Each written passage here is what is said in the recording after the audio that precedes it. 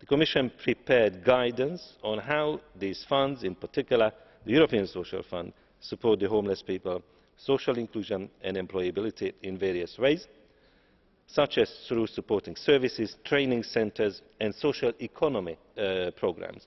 These programmes are of benefit to individuals as well as the communities.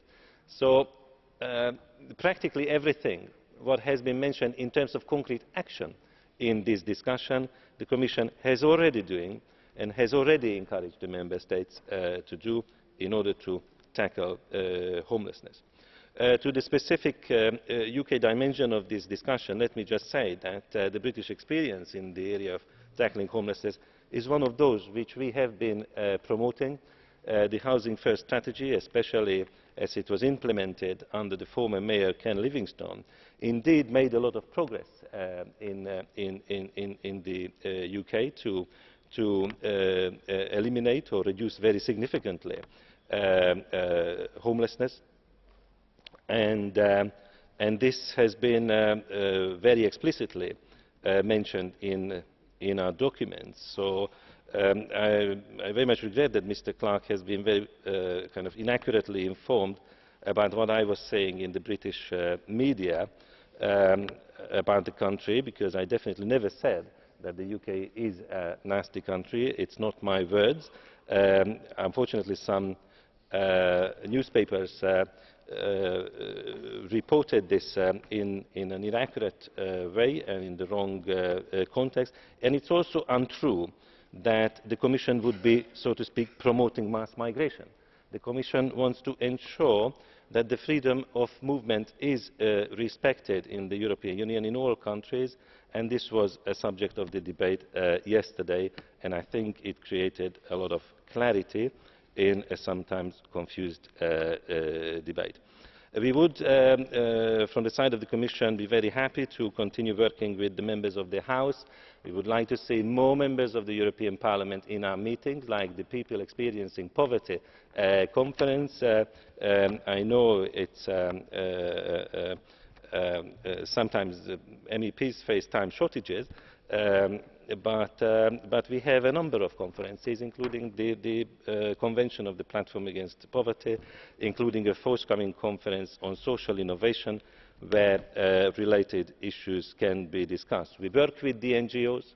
We fund a large number of NGOs who are active in this area, and we remain committed to this cause. We have been funding very innovative approaches, like, for example, the cooperation of railway companies to tackle homelessness, and if there is need for information about this, of course, we are ready to provide, and we are really strongly committed to maintain the anti-poverty dimension of the Europe 2020 strategy, which was mentioned by Madam Beres. Thank you very much. Monsieur Andor. Thank you very much, Commissioner Andor. 5 motions for resolutions to close the debate. Wind up the debate is now closed, and the vote will be taken today at noon.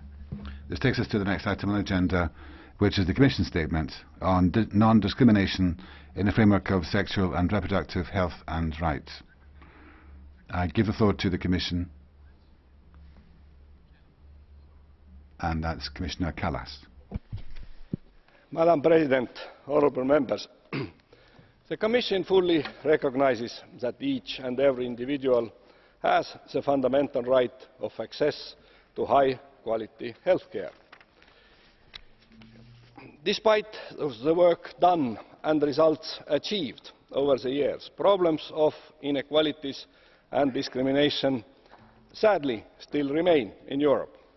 We therefore need to continue and increase our efforts to eliminate all forms of inequalities and discrimination, including discrimination based on gender and sexual orientation. We must also continue to actively promote equality between men and women.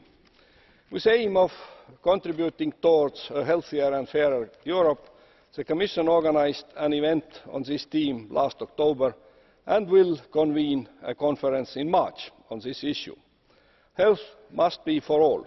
Everybody should have access to good quality health care, regardless of gender, age, race, sexual orientation, disease, social status, education or country of residence. Health free of prejudice and discrimination and with full respect to all beliefs and behaviours calls for the involvement of the whole of society. It involves, for example, education, justice, social affairs, in short, all the different constituent areas that collectively make up our societal models.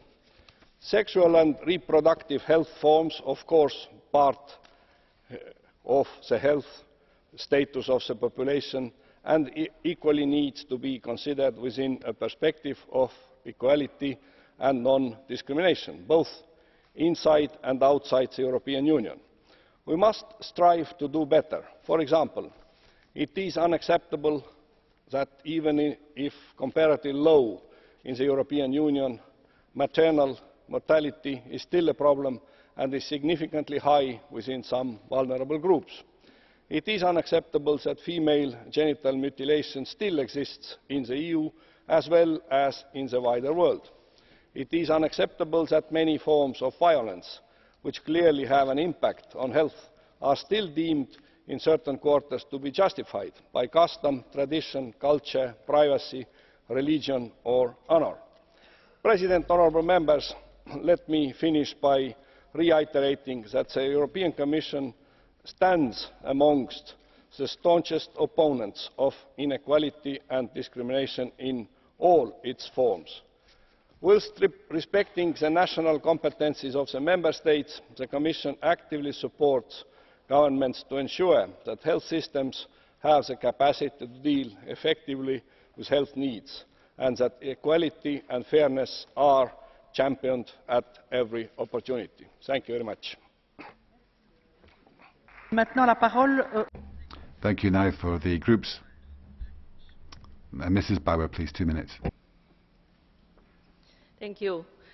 With full respect to the Article 168 of the Lisbon Treaty, the EPP Group is standing firmly on the position that sexual and reproductive health and rights are under subsidiarity and as such belong to the competence and responsibility of Member States. It was clear that different traditions, different situations, different legislation in Member States divide the European public opinion as well as this House, as it was clear last time when the Parliament denied the so-called Estrela report. We cannot impose or recommend solutions which are profoundly unacceptable in different Member States on such sensitive issue. What we can and should do is to support the improvement of health care of pregnant women and mothers to improve the conditions for reproductive health, as maternal mortality is still high in some Member States, as it was stated by the Commission. On the other side, the statistics shows that 15% of couples are infertile. In this field, the Commission should facilitate the exchange the best practices. What we can and should do is to follow the principle of non-discrimination as one of the main values of the Union in the accessibility of health services. What we can and should do is to step up effort on elimination of violence against women and girls, not just because it is often concluding in deteriorating of sexual and reproductive health, but it is also a serious offence of human dignity. What we can and should do is strengthen the fight against FGM as a special form of violence, also present in the European Union, what often stays hidden and not punished. There is a big room for better law enforcement because many violent acts against women and girls go unpunished while victims are stigmatized. Thank you. Merci, Madame Bauer. Thank you, Mrs. Bauer. Before I give the floor to Mrs. Garcia Perez, can I just welcome all the visitors in the Distinguished Visitors Gallery, a group of women working in family planning and who I'm sure are following very closely. Mrs. Garcia Perez, please. Thank you, Madam President. Now, some people didn't want this debate to take place today. Some people asked whether the European Union had competence here to talk about what is a fundamental issue, namely freedom and dignity of women, a fundamental value. Europe cannot be passive in this matter, where Mariano Rajoy's government is trying to stem the fight of women in their struggle for freedom and dignity. In Spain today, it's not necessary to change the law. Rather, we have to impose, or rather the attempt is to impose a moral on women from the government's part. Now, the law as it stands doesn't oblige anyone to carry out abortions. However, the law that is being proposed would impose things on women who don't want to have a baby. Now, the law to protect the unborn fetuses is what's being proposed. But if we want to protect the unborn and we want to stop people living below the poverty line, then we need to make sure women have the choice of whether to have children, particularly if they live in dependent families and if they live in difficult social conditions. As well as that, it's a discriminatory law, because women with good economic resources will be able to travel to other parts of the European Union, whereas women with fewer economic resources will be forced to carry out illegal abortions, and as a result women in Europe will have less rights than their predecessors. Je donne la parole. Thank you. Next is Mrs. Inetfeldt. Monsieur Cashman. Oui, c'est très important. The clock isn't actually working in accordance with your timer, so it makes it very difficult for us to conform with the time limitations which have been given to us. Perhaps Merci de le rappeler. En effet, j'ai cédé. Thank you very much.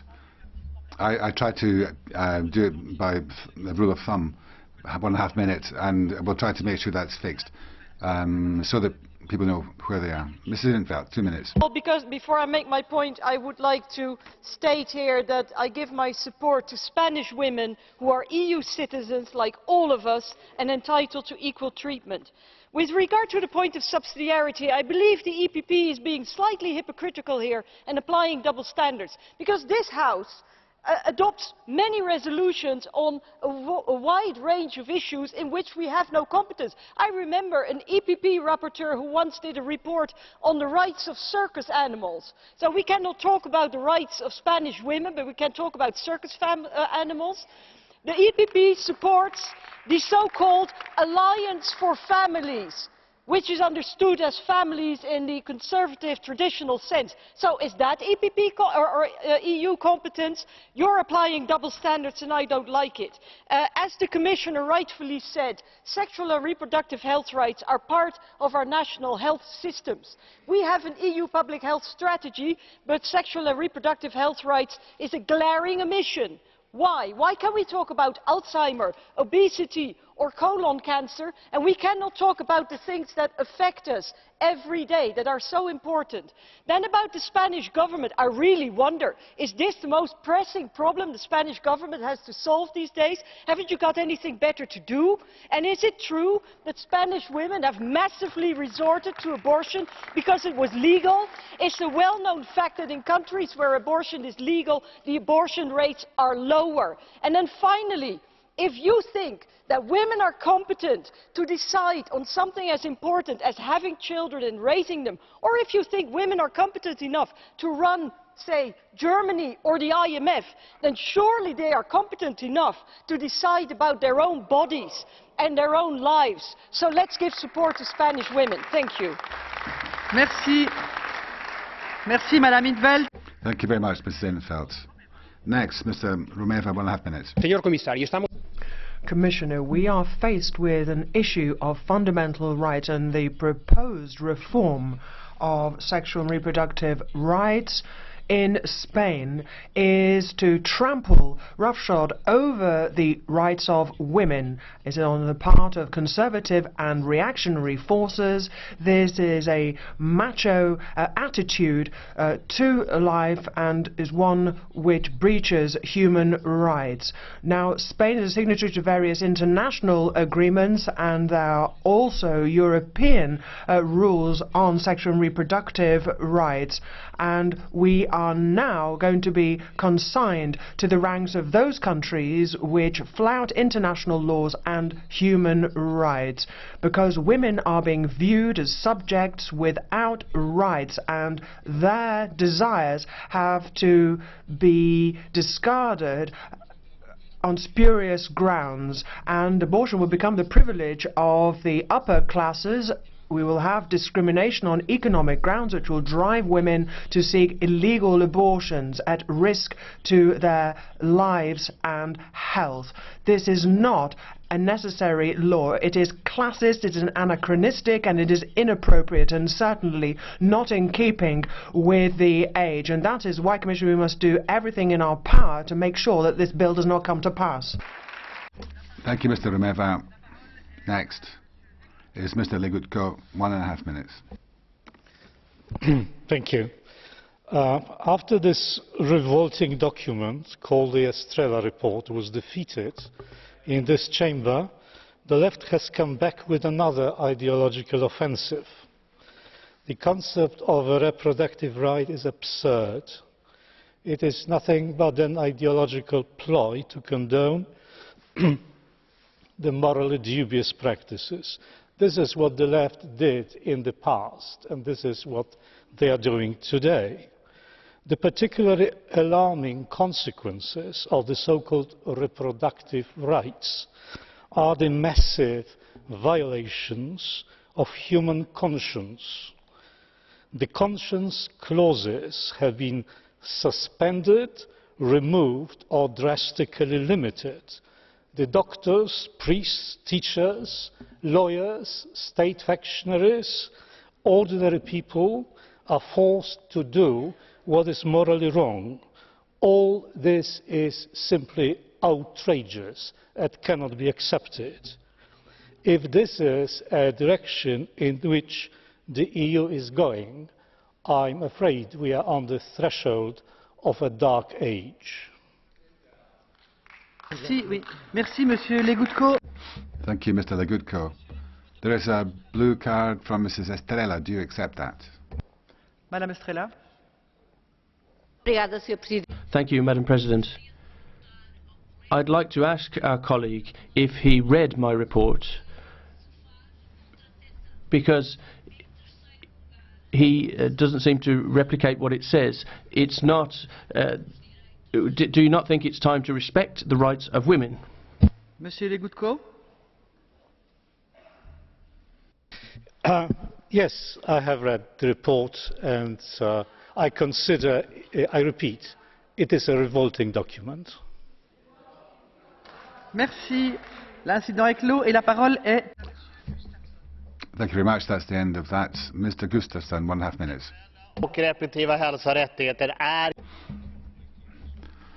Thank you very much, Madam President. Sexual and reproductive health and rights is it's a fundamental right. This is the right to dispose of one's own body. And when it comes to sex education, we have got to break the patriarchal mould which imposes these restrictions on women and takes the decision out of their hands. In Spain, what is the government doing? Basically, they are walking backwards. Of course, there is a subsidiarity dimension to this. The Spaniards can decide as they see fit. However, as a politician, I must say that when there are violations, breaches of human rights, then we have a duty to speak out, whether that is in Sweden or Spain or elsewhere in the world. I'm duty bound to speak out, fighting for the rights of Spanish women to have control over their bodies. This is symbolic, and it stands not just for them but for women everywhere across the planet in a spirit of solidarity, and I hope that everyone will see what I'm holding up. It's in order to attest to my solidarity for Spanish women. Thank you very much. Mr. Paxas, please.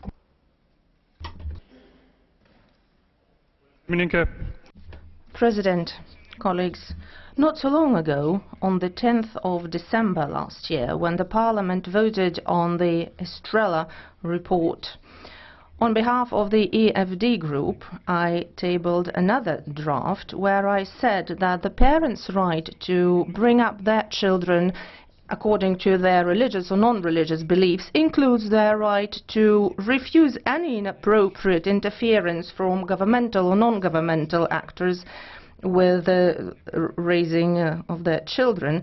I was glad that back then the Parliament rejected the Stadler report and the majority of MEPs gave their support to another version of the draft resolution. Despite having rejected her draft resolution, today attempts are made to push through an embellished version of the old document disguised as a new Commission statement on non-discrimination in the framework of sexual and reproductive health and rights. Colleagues, please respect the European Parliament's position. Madame in 't Veld, vous l'acceptez? Oui, Madame in 't Veld. Well, thank you, Chair. I would like to understand, because colleague Paxas says that the rights of parents to raise their children according to their own convictions, those rights are being restricted. I would really like to know how the rights of parents are restricted by giving the right of choice to women. Nobody is obliged to have an abortion.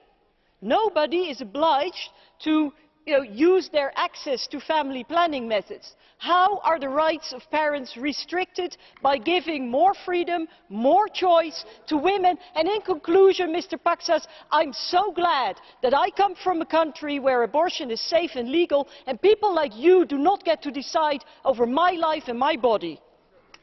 Monsieur Paxas. Mr. Paxas, please. I am very happy that you come from a country which you like, and I spoke back on the 10th of December as I speak today, and I speak against the Stadler report on state institutions interfering with the bringing up children. Thank you very much, Mr. Paxas. Next, Mr. Stadler, please, for a minute. Madame Sinclair, motion d'ordre? Mrs. Sinclair, point of order. Point of order, Mrs. Sinclair. Une motion d'ordre? Dites-nous. You have the floor, Madam Sinclair. It is a procedural point of order. President Schulz and I believe the Conference of Presidents has made it clear that if you are on a speaking list, you cannot have a blue card. Ms. in 't Veld was on the speaking list and she's been given a blue card. Can you please explain this, please?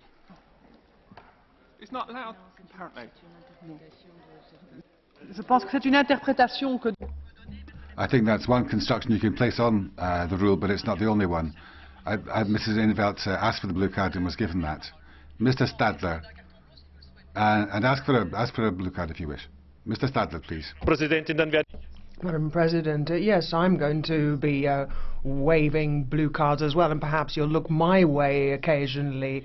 Now, we have been accused of hypocrisy, EPP accused of hypocrisy. Well, what is more hypocritical than having an item on sexual and reproductive health rights and using this to wage a campaign against the Spanish government? I mean, that's hypocrisy. I mean, you bang on about unemployment being the biggest problem in Spain, and then you are demanding abortion. I'm sorry, that is pure hypocrisy. You've got a debate here, you are dragooning the Commission into that, and it's the Netherlands and being defeated twice over on the Australia report. So trying to get it in again through the back door, I mean, that is hypocrisy. I mean, it's precisely what you're accusing the EPP of. I would want fundamental rights to be safeguarded, and the basic right to life is the most fundamental right. Protection of life of every living being, unborn citizens who cannot defend themselves, that is the most basic human right. Thank you, Madame Morin-Chartier, who has 2 minutes. Thank you, Madam President. Well, firstly, I'd like to thank the Commissioner who was able to focus on the core of this debate, even though things have spread since there a little. The fundamental rights of citizens need to be accessible to all, and Europe needs to be able to provide this access to health regardless of creed and belief. I think we need to focus on fighting against maternal mortality and genital mutilation. Now, I don't want things to be caricatured, neither from one camp nor from the other. And the same thing happens in political groups. There should be no caricatures put forward in this argument. And I should tell you that in France, for 38 years, we've had the veil laws, which provide a perfect balance between the respect for women's rights to health and the respect for life. She was a great Minister for Health. She was also President of this Parliament for the EPP. And I'm surprised that 38 years later we're seeing such conduct, such dissension from the political groups, when in fact we have a balanced text which could be a platform for consensus. And that's what I would like to see, Madam President. Monsieur Van Dalen, vous avez Thank you. Mr Van Dalen, do you have a point of order? Yes, President, I do have a point of order. Can I appeal to you, Madam President, that we respect the rules in this House and that we don't display all these placards and posters which are, I can see on that side of the hemicycle. And Madam President, can you respect the custom and practice of the House and have these placards removed? Thank you, Mr Van Dalen. I don't think that's disrupting debate. I suggest that we proceed as calmly as we commenced. Next is Mrs Gurmai, please. President, Commissioner, colleagues, thank you for making this statement today. Sexual and reproductive health rights are fundamental rights. Today's Europe should ensure equal rights and treatment and access for all. It is an issue of shared concern that requires a European approach. I cannot accept the fact that certain European women, due to their geographical location and or social status in Europe of the 21st century, will soon be denied the free choice and access to sexual and reproductive health rights, including abortion, like in Spain. I therefore call on the European Commission to defend those rights and the free choice of all women by promoting sexual education, medical assistance and support, prevention, contraception, the morning after pill and abortion. These should be affordable and accessible for all women and men. Moreover, guaranteeing sexual and reproductive rights is not only a health issue, but it also contributes to women's empowerment and economic independence. Introducing stricter abortion law is not only saying no to abortion, it is also saying no to women's rights and turning back the clock 30 years, to a time when religious lobbies were prevailing over women's rights. So we say again today, my body is my right. Merci, thank you very much. Madame Gurmai. La parole.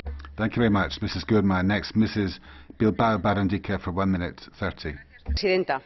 Thank you very much, President. Sexual and reproductive health is an issue of fundamental rights and is part and parcel of the European model. We call for equality in health. That is part of democracy. And we do not want to revert to an age in which certain religious beliefs were imposed on the rest of society. Rather, we are defending the basic right of women to decide when and how they become mothers, and we resist this unilateral change to abortion laws, because that will entail health risks for women of limited means who will then have to resort to dangerous illegal abortions. There's been no social press for change. Rather, it's just some who believe that this will improve the electoral fortunes of the Spanish PP.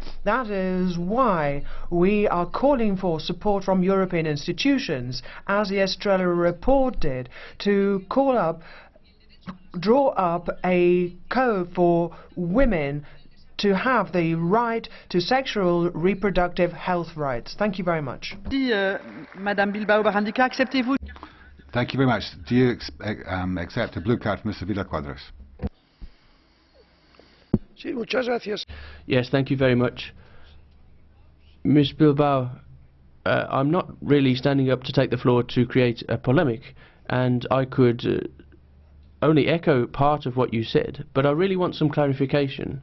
I'd like to know your opinion on two specific points. Firstly, do you think that a properly created legislation on abortion should seek to strike a balance between the rights of pregnant women, of course they have a right to certain fundamental rights, and the rights of the unborn fetus? Secondly, do you think that European governments should more actively promote public policies in education, social welfare and healthcare to keep pregnant women from a position of precariousness, and if they can do that, should they? Madame Bilbao. Thank you. Mrs. Bilbao to reply. Muchas gracias por sus... Thank you very much indeed for that statement. What we believe and what I stated previously was that women should be free to decide when and how they give birth to their children. Secondly, I also said that I think that Europe should legislate clearly to protect women's rights in this regard, because I believe that women need more protection, and clearly anybody who is in a situation of economic precarity requires protection, and that would mean that every individual will be able to freely decide on his or her future. But what I'm talking about here is a freedom of women, and I am not defending the position of the Spanish government, because this really would be retrograde. Merci bien. Thank you very much, Mrs. Bilbao. Next, Mr. Irza Balbaitia. 1 minute. President, colleagues, Commissioner, I'd like to thank the Commission for having come back to this topic. This is a rather difficult topic. We're talking about a fundamental right, the right of women to decide upon how and when to conceive. Now, this is a right that the Commission needs to defend and protect. Now, this debate has taken place today because Spain is planning to change its law, and this change in law is going to be a step backwards, both in the rights of women and in gender equality. There will be no real gender equality if women have no right to decide upon motherhood. And the right to decide for women is essential. We need to have the same rights in place for all women across Europe. Thank you, Mr. Van Dalen. 1 minute. Madam President, firstly, on a point of order, just to repeat what I said earlier on when I spoke on a point of order, which is to say that usually placards are removed, and I hope that you'll take this back to the Conference of Group Leaders so that we can have a clear rule, because this is very haphazard and that's really no way to run a railroad. And so please do refer this back to the powers that be about the placards being removed. Now, President, I think that life must be protected before birth and after birth. I'm well aware that there are difficulties attendant on pregnancy and on motherhood. And it's only right that there should be professionals and family members there to help. But we had the Stadler report, and a majority of the House said this was not a matter for Brussels, it was a matter for the Member States. Now, I wish the Spanish members of Parliament to Madrid great wisdom in taking decisions. I hope they'll come to the view that life is sacred, must be protected. Thank you very much. You have a blue card from Mr. Romeva. Do you accept that, Mr. Van Dalen? Dear colleague, I see you're very worried about this kind of messages. Are you in the same opinion of the flags you have behind you? Thank you. Merci. Attendez, Monsieur Van Dalen, attendez parce que... Thank you, Mr Van Dalen. There is a second question to a blue card from you, from Mrs Jimenez. You may wish to take them both together. Mrs Jimenez, please. Señora Presidenta, no estoy en... Madam, well, I don't really understand the rules on the blue card, because I thought that somebody who had taken the floor was not allowed to use a blue card, but it's up to you, of course. But I saw that I've forgotten the name of the gentleman, but had been raising the blue card to put a question to the last speaker on what he said, please. Bien, attendez, dans l'ordre, je vais d'abord one thing at a time. Mr Van Dalen, do you want to reply to the blue card question which was put to you? Yes. Thank you. Just thank you to the member from the Greens. I regard that as being full support, exactly what I was saying. It's not entirely clear what the status of the flags is either. And I believe that this should be taken to the Conference of Political Groups, because colleagues are, whether it's pamphlets, whether it's placards, whether it's flags. So thank you very much, member from the Greens, for your support. And I think this should be had out, it should be discussed thoroughly in the Conference of Presidents, because it's all very haphazard, it's very hit and miss. There doesn't seem to be any systematic approach, and thanks to the member from the Greens for their support. Thank you very much, Mr Van Dalen. Now, Mr Irafa Balbatia, do you accept a blue card? Do you want to reply to Mrs Jimenez, who asked the question? Well, she's now going to ask that question again. Corta. It's very brief. I'd like to hear a response from you. What idea do you have of the right to life? What does that mean to you? Bueno, el derecho a la vida es un derecho fundamental de todos. Well, the right to life is a fundamental right for all people. And I think this is a fundamental right that needs to be respected. We need to be attentive to it, and you know my political position, so you know my political position even before asking the question. Thank you. I will give you the floor on the point of order.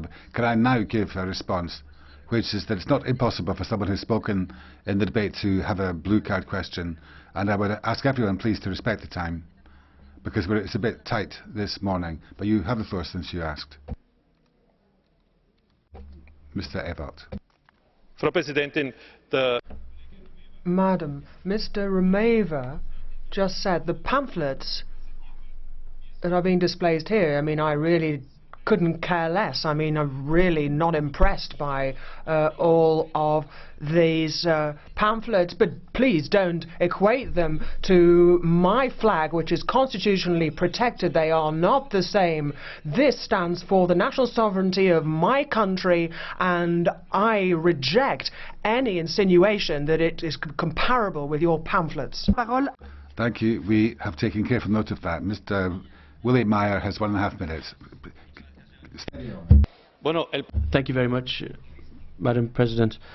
Now, the ultra-Catholic fundamentalist position of the Spanish People's Party is effectively attempting to make an unprecedented step backwards in Spanish law to try to roll back Spanish women's rights, going back 30 years.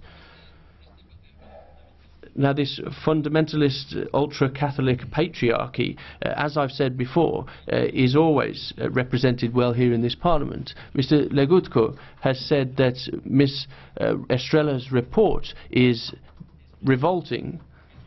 These are expressions which are really similar to calling the right wing fascist.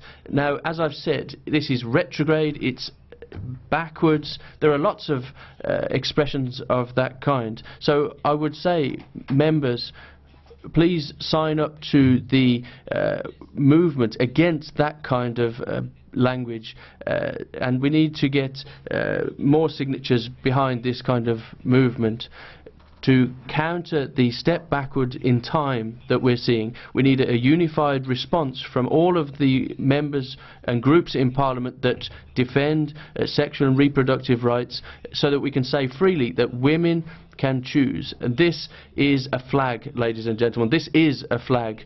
We believe in this right. Thank you very much. Mr Timansky. Mr Timansky, please.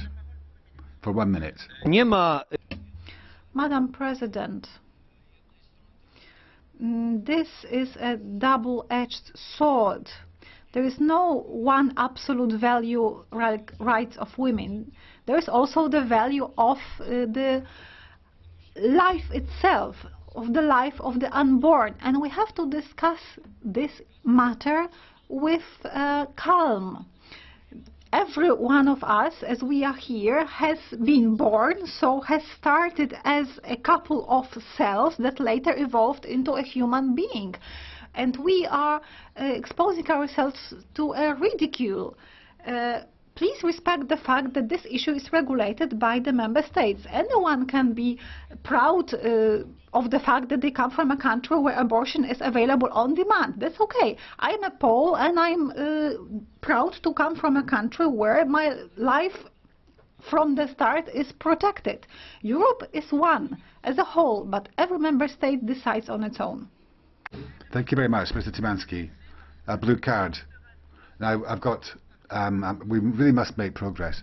But let's take the next speaker, Mrs. Sinclair, for 1 minute. President, since the Stadler report was voted on in the European Parliament, I have received more correspondence from constituents on this report than almost any other.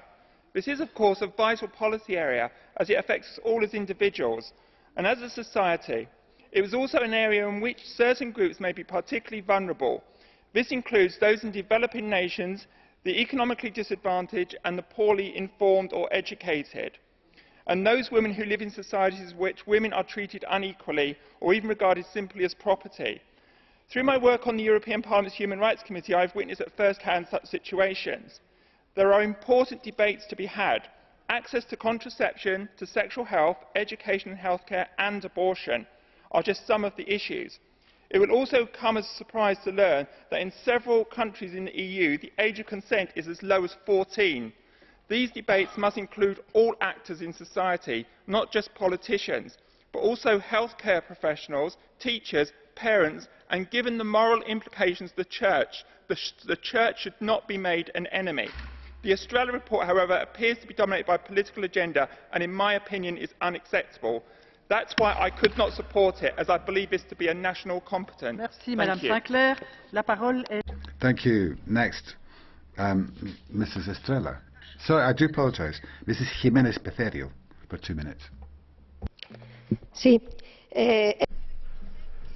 Thank you. Well, I have to acknowledge that I'm a little surprised by the tone of some of the contributions that have been made this morning.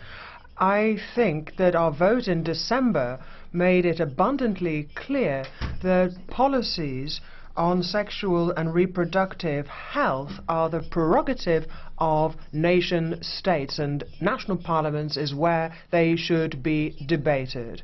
And that is why we should direct our efforts to debates there, and people raising these issues here are attempting to sidestep the rules of democracy. They are worried that they will not win the debate in their national parliaments. Now, the People's Party in Spain has received the confidence of voters. We have a majority and will therefore make the changes to legislation that it deems necessary. We defend certain values, including the right to life, and I would say that nobody could accuse us of trying to curtail women's rights. We're trying to reconcile a right to life and the rights of women. They are not irreconcilable. We have to work together to try and strike the proper balance between those competing rights. And we've got certain sections of Europe who will always be against these kinds of moves, and that is why I would support the Commission's moves in this direction. Now, every time I rise to speak, I talk about women's rights. I am a woman, but I haven't heard anyone on the other side say a single word about the rights of the unborn. So we should talk also about their rights. Thank you, Mrs. Jimenez. Next, Mrs. Estrella. Thank you, Madam President. Well, just a prior word of clarification. The right wing in the European Parliament has used every possible trick in the book to try to cast out my report. The Estrela report was never put to the vote, and for that reason was never rejected.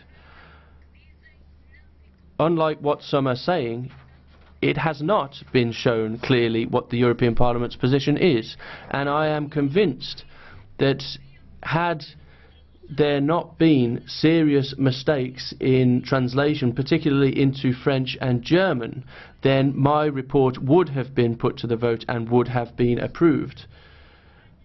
What is happening in Spain with the law on abortion affects all women. I express my solidarity with the women of Spain. Sexual and reproductive health is not a question of tradition or culture. It is a fundamental right. It is a question of freedom, of dignity and respect for women. Portugal was one of the last Western countries to legalize abortion in 2007. Before 2007, rich Portuguese women would travel to Spain to abort their pregnancies safely. The poorer women in Portugal underwent illegal abortions. So once again, if the Estrela report had gone forward, it would have changed things, allowing people to abort safely and regardless of their economic condition. Thank you very much. Thank you very much, Mrs. Cornelissen. I see the blue cards, but we've got 12 more names in the debate, and I want them to speak first. I want everyone to be able to speak. With them, we have catch the eye. So please, everyone calm down. And the next speaker, please, Mrs. Cornelissen. 6 years old, when I first demonstrated for the right to choose, my mother and her generation fought for and won autonomy over her own body. And I thought that these rights, once they were won, were safe for my generation and that of our sons and daughters.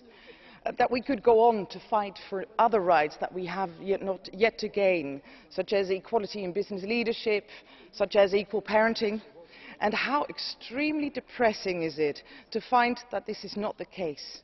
The Spanish plan for a restrictive abortion law is a huge setback, not only for Spanish women, but for the fight for women's rights everywhere. It means that this fight will never be over. We will have to keep on defending every right forever. And I wish we didn't have to, but if we must, we will fight. I want to assure my Spanish colleagues that they are not alone. They have the full strength of all progressive forces and of the women's rights movement behind them, and we will do everything in our power to make sure that every woman in the EU gets and keeps the right to decide. Je donne la parole. Thank you. Now, Mrs. Tomacic for 1 minute. Madame Tomacic, vous avez la parole. Mrs. Tomacic, you have the floor. Vous qui avez la parole. Thank you. Discrimination is an age-old problem, and it's very difficult to find a universal solution for it. I believe that all citizens have to be equal before the law and that we have to respect human rights.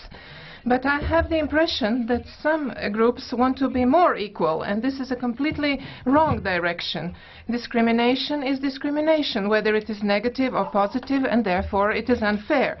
The rights of one cannot go to the detriment of the others, and this is the only formula we have to follow. I have to say that I am very sorry that this topic is on the agenda, because I think that the members of parliament said what they think about it. I'm afraid that some political powers cannot stand democracy, and they use their violent method to impose their ideological stance. We all know that we need a man and a woman to have a child. Once that a woman can do it by herself, then she can decide by herself. Thank you.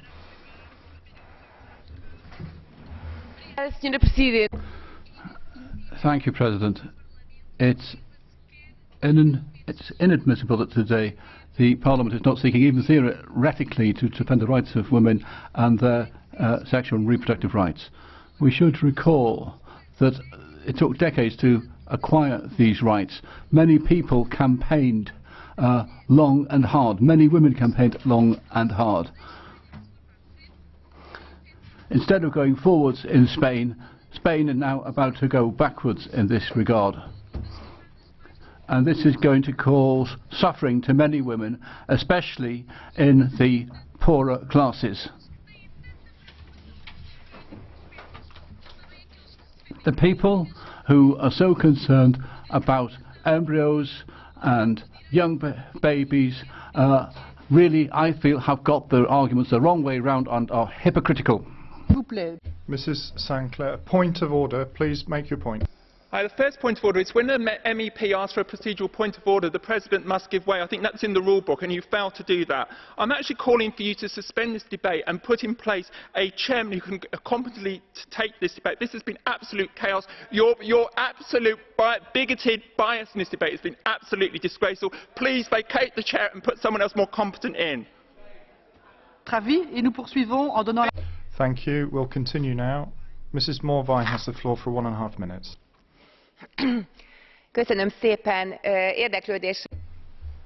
Thank you very much, Madam President. I was listening very attentively to the men of the left wing here, how they've fought very hard so that we women can have control over our own bodies. So you men of the left, maybe you should also draft a report on the responsibility of men in this. I'd be happy to support that report. I think we could have information campaigns for your male colleagues so that we could also mention how we were brought by the stork and how even unplanned children are brought by the stork. No, men do have a possibility to make sure that unplanned children come into this world. I think we should have Europe-wide campaigns perhaps that should be launched and make sure that men support women in family planning, and maybe the motto could be something like, a real man would never ignore a woman, neither in their relationships nor in marriage. So, dear male members of Parliament, you should maybe encourage your male friends and colleagues that if they don't want these unwanted pregnancies to happen. I do have 1.5 minutes actually, Madam President, even if you don't like what I'm saying. So in unplanned pregnancies, maybe men should adopt and assume their responsibility, and they should make sure that if a woman should so desire, then the woman should be allowed to have the baby, and the man as father should assume responsibility in that decision. If men take the interests of women seriously, that's the way they should react, so that in physical and spiritual terms they can make sure that the women don't suffer alone. Thank you, Madam President. I'd like to add an element of rationalism into this. There's a difference here between the end and the means. Any political power, any party, should ultimately aim to defend the lives of any human being, to defend the dignity of all human rights. That's guaranteed. We all agree on the principle of equality. That's a given. So there is no doubt that we should recognise the need to defend all men, irrespective of age, wealth, health. As soon as they're human beings, we would defend them. But then I'm a lawyer. There is not a single document, national or international, in which it's said that nobody is regarded as a human right. And that's never written down anywhere. There's no argument about that. So we're all trying to defend everybody. Women, children, men. That's stated everywhere. There's no real discussion there. Now, no one's really saying that there are human beings that shouldn't be defended. We're never going to say that. It's a question of how. It's a question of the means. It's a question of how we defend complex situations and balance rights and responsibilities. Then there are different appraisals, and then of course local sensitivities come in. That's where the principle of subsidiarity bites, and that's really what the crux of the debate here is the distinction between the means and the end. Take pregnancy, for example. It's extremely delicate. It happens once or twice in our life, and there is the life of a son or a daughter entrusted to a woman, and of course the means to defend the right would not be the same as the means to defend a general right. That's an important distinction. Another important distinction is the clarity of language. We all are in favour of sexual and reproductive health, of course we are, but we can't add something into this that runs counter to life and health. Abortion is seen as a necessity, but we can't argue that abortion is part and parcel of sexual and reproductive health. That doesn't make sense. Mrs. Thompson. Madam Thompson. Ja.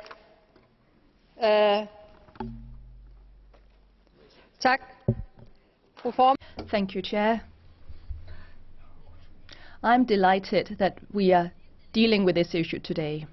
Equality between genders, freedom and dignity are among the basic values of our Union. And such principles and values include the right to sexual and reproductive health and rights. In several member states we see an increase in the number of teenage pregnancy because such rights are not protected there. There is no family planning, there is no access to prevention when it comes to undesired pregnancies. When women don't have a right to a legal abortion, they're also not given access to a right to protect their own bodies. Now we hear that the Spanish government is undergoing a huge setback and taking their legislation 50 years back in time. This development is very unfortunate. The result will be that the women who need an abortion will go abroad, and those who stay at home will risk their lives when they're having illegal abortions. We've all witnessed this in the 40s, 60s. We know how many women died when they had to go to such terms and had to end their pregnancy in an illegal fashion. I find it very strange that all of these men who in Spain want to control women's bodies don't, as the former speaker said, focus on men, because men have a role to play in this situation too. We know that rape occur in many marriages. Europe is a civilized part of the world. We shouldn't use the methods of Afghanistan. Thank you. Mr. Szymanski. Panie I Panowie. Ladies and gentlemen, European Parliament has no reason to deal with the problem of accessibility of abortion in the EU member states. Today's debate is a waste of time and money. But as so much has been said about Spain, I will say on my behalf, I would like to say that the actions of the government in Madrid deserve our highest praise. Because abortion, especially voluntarily induced abortion, is just an act of barbarity. We will be ashamed of it, just like today we are ashamed of slavery. This is a huge error Europe is making. To the European Commission, I have two questions to Commissioner Kallas, very precise. Whether the Commission thinks it has any competence concerning the accessibility of abortion in member states of the EU. And second question, whether the European Commission sees any competence when it comes to the sexual education in schools on the territory of the EU. And I would like to have a legally precise answer. Thank you.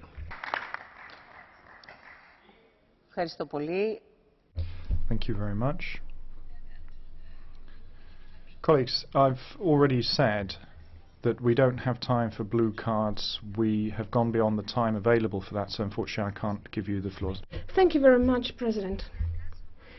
A ban or a restriction of the right to abortion is a form of institutional violence against women. It is an expression of unequal treatment of men and women.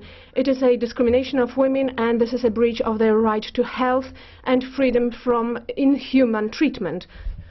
Spain is going back to the anti-abortionist rhetoric. It is bowing towards the Catholic Church. It is also trying to stop talking about the crisis. We should remember that a ban on abortion is an attribute of totalitarian regimes. It was existing under Stalin and under Franco. In Poland we do have an anti-abortion legislation, and the results are very bad. We have hundreds we have 100,000 abortions which are illegal per annum and only a few hundred legal ones. Such laws are dangerous to the health and life of women. It is a form of discrimination based on wealth, because a ban on abortion usually hits the poorer women hardest. I do appeal to Spain not to follow Polish example. Cashman. Mr. Cashman. Thank you, Madam President. I have listened to the views of the other side of the House and I respect their views, but I do not endorse them.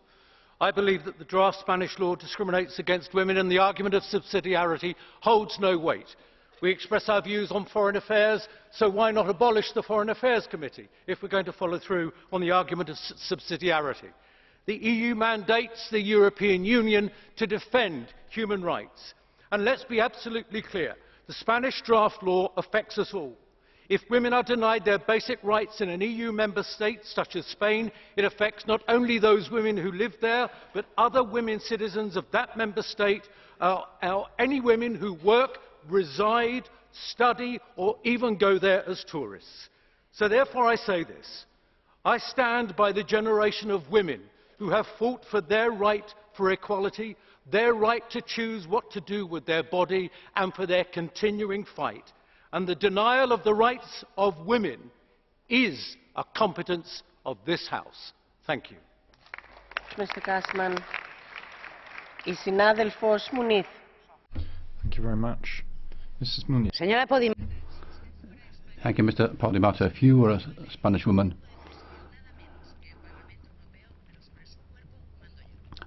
you could chair the European Parliament, preside over the European Parliament, but you wouldn't, in Spain, be in charge of your own body.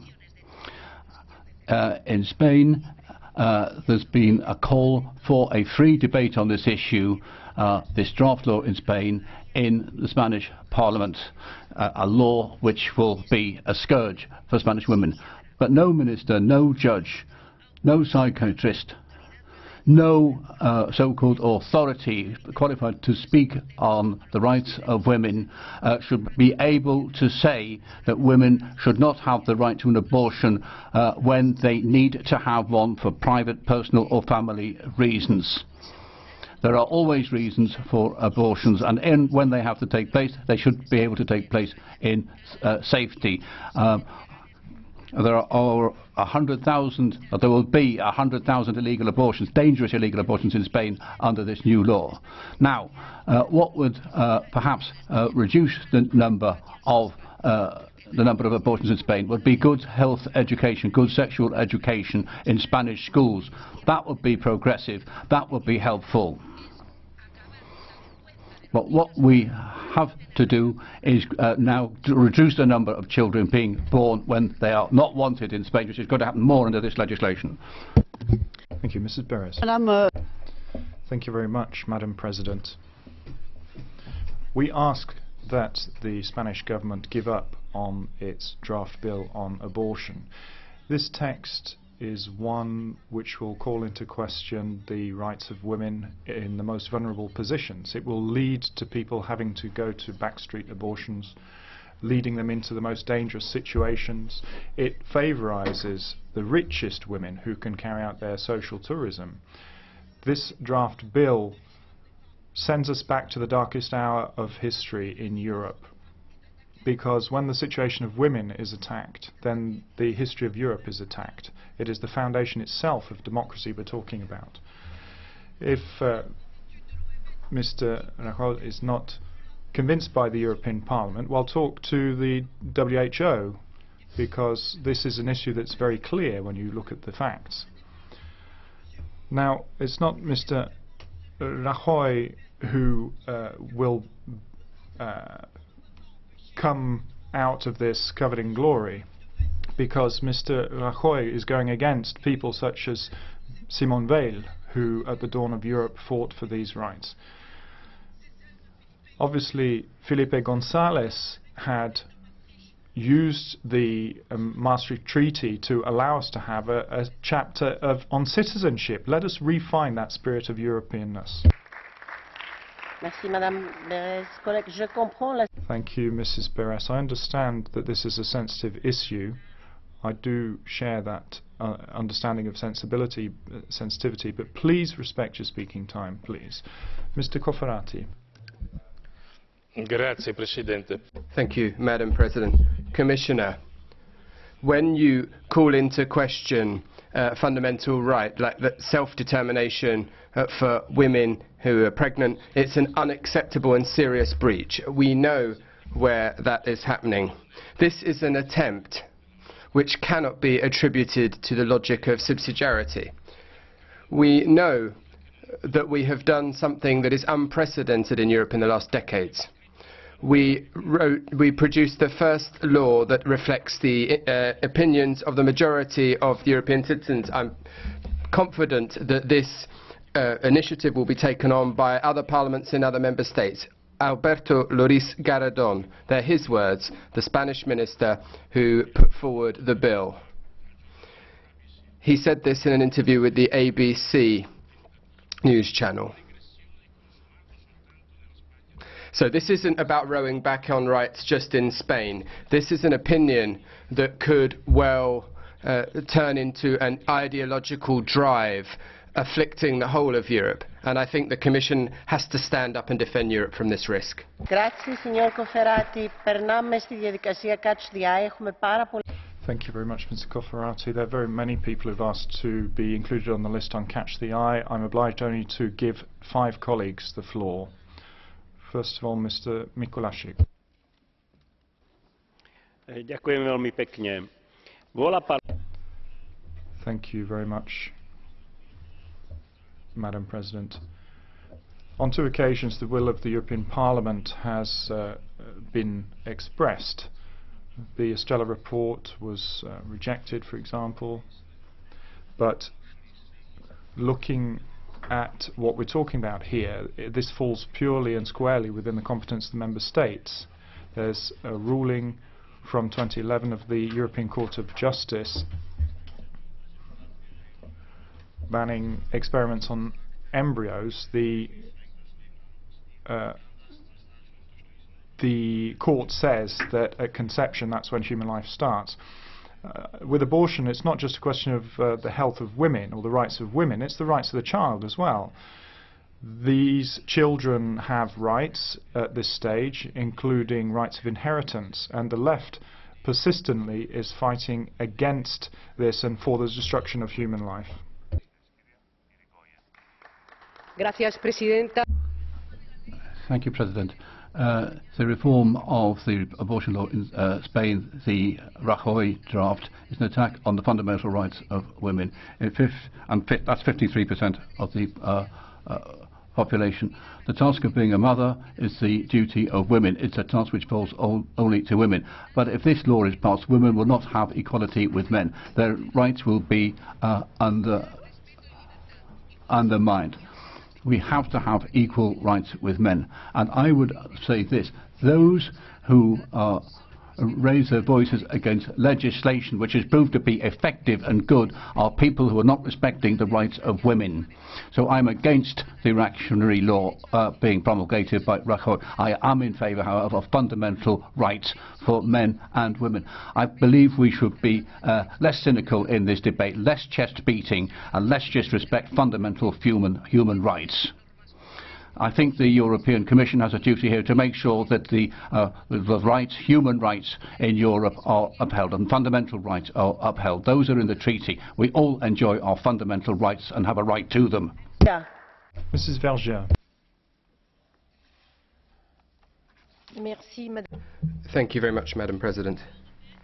In the European Union, only 3 countries have restrictive legislation on abortion. In Malta, abortion is banned outright. In Ireland, legislation has evolved slightly. In Poland, there's a new attempt to row back. Spain would like to send women back by 30 years. Restricting abortion has never seen a reduction in the number of abortions. It affects the poorest. It increases secret abortions with disregard for their health and their right to life. women should be able to determine what they do with their bodies. No one should be obliged to impose religious beliefs on women. Reactionary groups that use lies to try to convince others is not worthy of our democracy. We know where ideology is. We know where respect for women's rights is. Going back on women's rights means going back for the whole of society. Thank you, Mrs. Vergia. Now, Mr. Jobro. Chairman, it is not the way the Union was supposed to be.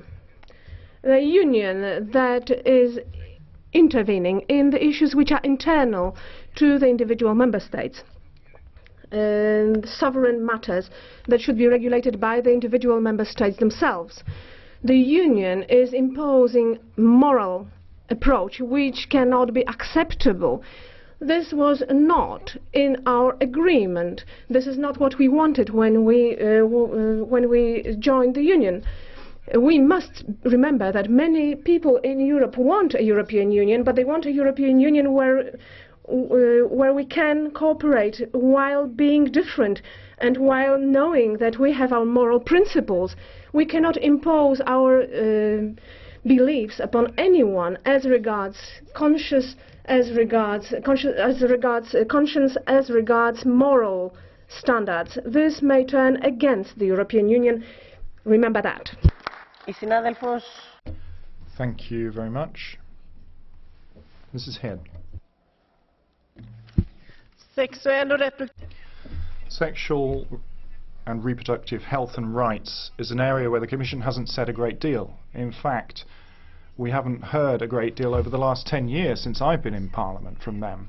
Yes, it's a sensitive issue. Yes, it divides our continent, divides our political parties, but contrary to the EPP and certain other colleagues and what they think, the European citizens have an interest to make sure that the whole of Europe pays homage to these reproductive health and rights, because if they don't do that, there are diseases which can be spread across national borders.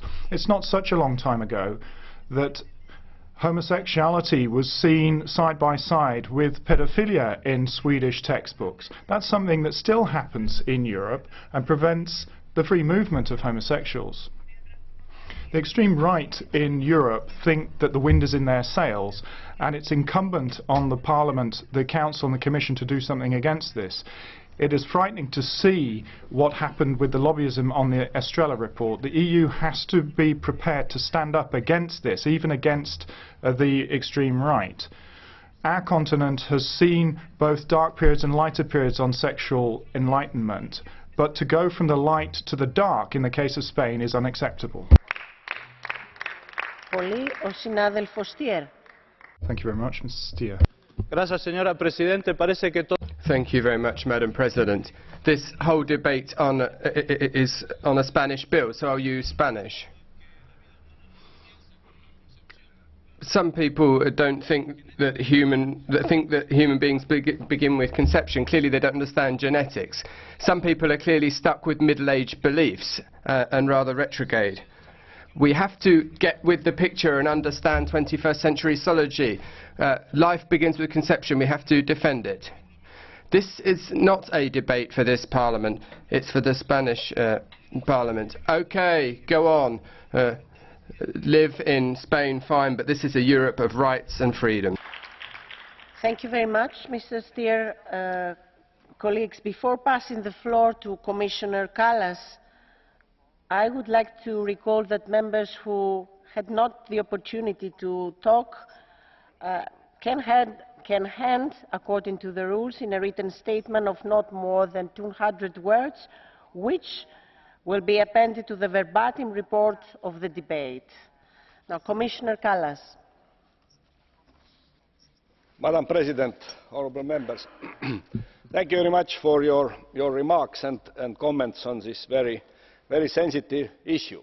The Commission has been asked to make a statement for this plenary session. There is no document for discussion. But I can say as some remarks that the Commission of course fully recognises that each and every individual has the fundamental right of access to high quality health care. But I also must say that what you know very well is that in relation to health and health care, the treaties have granted limited competence to the European Union. The treaties stipulate that the definition of health policies and the organisation and delivery of health services and medical care is the responsibility of individual member states, responsibilities that the European Union respects. The Commission acknowledges the differences in the EU member states' national policies and laws with regard to these sensitive issues, especially regard to abortion. And answering to some concrete questions, according to the Treaty of the European Union and the Treaty of the Functioning of the European Union, the EU has no competence on abortion policy at national level and can therefore not interfere in member states' policies in this area. Also, sex education is also the competence of member states. The EU can facilitate the exchange of best practices and it is doing this. But of course I can also say that the Commission is clearly committed to work to abolish any form of discrimination in healthcare together with the European Parliament and Member States. Thank you very much. Thank you very much, Commissioner. Η συζήτηση ολοκληρώθηκε, κυρίες και κύριοι συνάδελφοι, και περνάμε. That concludes the debate, ladies and gentlemen. So we now move on to the next agenda item. And this is an oral question to the Commission, and the issue is recognising ecological damage in EU and international law. This is an oral question which has been tabled by 3 committees. So first of all, I'd like to give the floor to our colleague Lepage from the Environment Committee. President, the question of environmental damage has been debated frequently in this Parliament, and it's becoming increasingly important because it can be irreversible, especially when species become extinct. I would remind you that the services given to us by nature represent 23 billion euros a year, half the world GDP. The 2005 directives on environmental responsibility recognises this, but excludes a number of categories of damage, such as environmental catastrophes or disasters involving the spillage of fossil fuels at sea, oil pollution. In 2003, the International Oil Pollution Compensation Supplementary Fund was sufficient. But today, we no longer, however, have the possibility of dealing with or repairing environmental damage on a community basis. Whereas, on the other hand, in the United States, environmental damage is recognized by American legislation. The Court of Justice of the European Union has affirmed the principle of polluter pays as a general principle. This was a judgment arising from the Erica case. And finally, in this last case, I had the honour of representing the French local authorities, in which the French Cassation Court, or Court of Appeal, recognised the principle of environmental damage which could be compensated for. Now, I'd like to ask the Commission, are you considering supporting the idea of revising the Convention on Civil Responsibility for Pollution? That's to say, are you envisaging taking action in the international framework, or are you envisaging revising your position by setting up a specific fund to complement the CEPOL fund, to complement that fund when it comes to pollution damage? And now Mrs. Meissner. Thank you very much, President.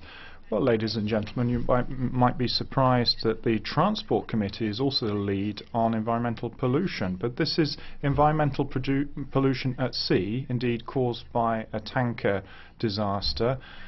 It was the Erika oil tanker that ran aground, and there was massive ecological damage, and that's why the Erika 3 package was proposed by the Commission. Absolutely right, but there was the issue of oil, purely ecological damage caused by oil at sea has not been covered. So we want to have clean water, we have integrated maritime policy, and we want to allow ship traffic to go ahead. As preventative measures, we've made sure that all tankers in future must be double-hulled, which should